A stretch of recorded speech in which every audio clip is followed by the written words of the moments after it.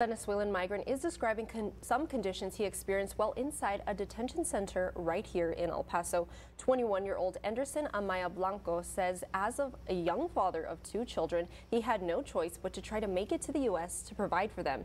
He was one of many to turn themselves in to border authorities during an enforcement action a couple days before the expiration of Title 42.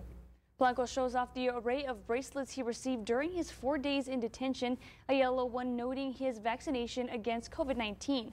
Food he was given included a burrito, an orange, and a bottle of water. Blanco says the detention facility felt like a jail as he spent time in a holding pen with more than 400 other men.